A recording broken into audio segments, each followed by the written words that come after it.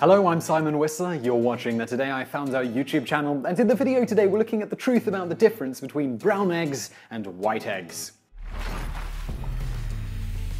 There are all sorts of rumours surrounding brown eggs and white eggs. Some people say that brown eggs are better for you and contain more nutrients. Some people think that brown eggs are better for cooking things like quiches, while white eggs are better for cooking things like cakes, or vice versa, depending on who you talk to. We here at Today I Found Out are all about uncovering the truth amongst all of the myths. And so here is the fascinating difference between brown eggs and white eggs. Brown eggs are brown, white eggs are white. Seriously, much like humans, whether the egg is brown or white, they are the same inside, though in the case of eggs, with one minor caveat, which we'll get to in a minute, that has nothing to do with whether the chicken is a brown egg layer or white. But besides that caveat, a brown egg or a white egg will give you the same amount of nutrition, they taste the same, and they are equally delicious in quiches and cakes. Also, contrary to popular belief, the two also have more or less the same shell thickness on average. If you've previously noted a difference here, this is likely to do with the age of the chicken. Young chickens lay eggs with shells that are typically harder than older chickens' eggs, but this is true for both white and brown egg layers. How the rumours started about brown eggs being better is thought to be because they're often more expensive at supermarkets, at least in the United States. If something costs more, it has to be better quality or better for you, right?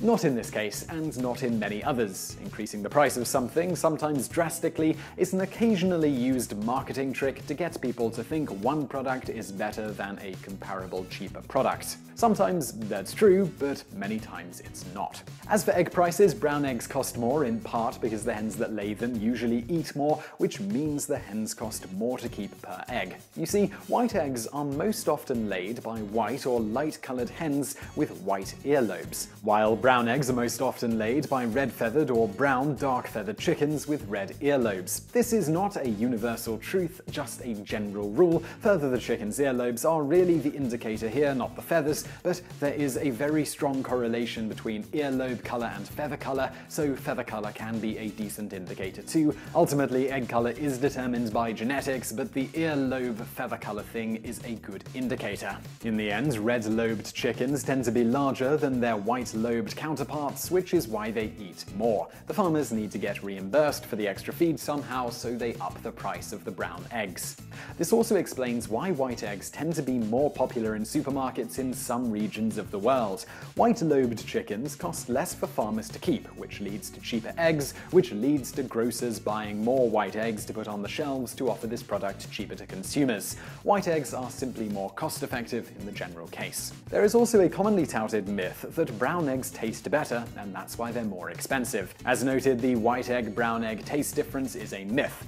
But the potential difference in taste from one egg to another does lead us to the one caveat, though it isn't anything to do with the colour of the egg. Rather, it has to do with the chicken's diet. Many chickens raised at home are brown egg layers, while most of the chickens raised for commercial use are white egg layers. The different diets affect the taste of the eggs and even the colour of the yolk, similar to how diet can drastically affect the taste of meat. However, if you were to take one of those brown egg-laying chickens and raise it on the same food as a white egg-laying chicken, their eggs would taste the same and be otherwise indistinguishable aside from the colour of the shell. If their diets are the same, the yolks will even be identical in colour. Today, chickens raised for commercial purposes, whether layers of white eggs or brown, are all getting fed the same thing, with perhaps just a slight variance from company to company.